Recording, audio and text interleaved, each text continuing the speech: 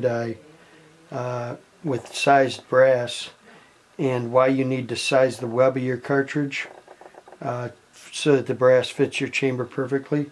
This brass has been sized by a shoulder bump die, and the primer's been removed, and I'll show you how it still fits a bit tight in this chamber. You see how the bolt closes rather tightly? Okay, you noticed over there when I was fitting that brass in the rifle, I had a stripped bolt.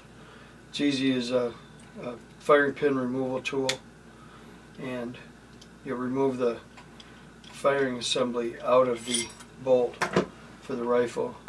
Now when you're checking your brass for fit, you don't have to contend with the spring tension from the cocking piece in the firing assembly.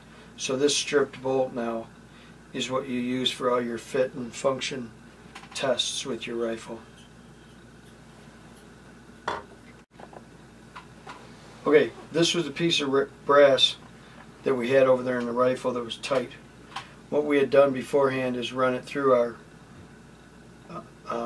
shoulder setback die or bump die, and it was still tight in the web. So what we need to do is run it through our ring die. This is a ring die. What it does is it only sizes the brass at the very bottom of the die. It's clear through, and it doesn't do anything with the neck or shoulder, just the base of the die. In order to do that, I've got an altered shell holder that I milled the top off of.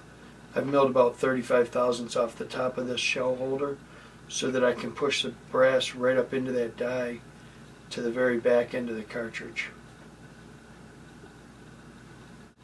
Okay, what I've done is replaced the shoulder setback die or bump die with my ring die and my altered shell holder.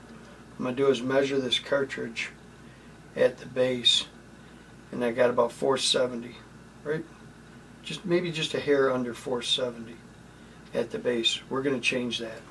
In the meantime, so that I know I haven't changed headspace at all, I'm going to take my little headspace gauge, measure it with the calipers here, and I got 1.608.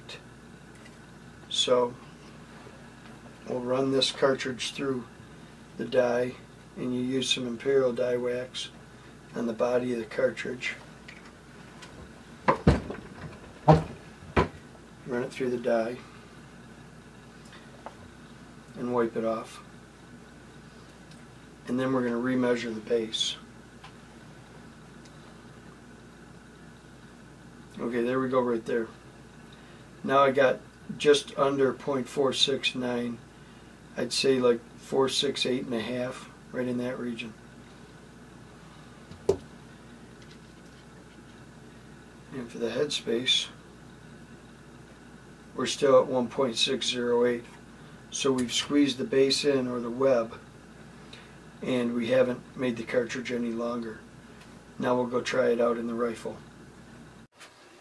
Okay, now after we did all that in those other steps, here we go here with the same piece of brass going into the chamber. Nice easy bolt close and open. And that's how it works.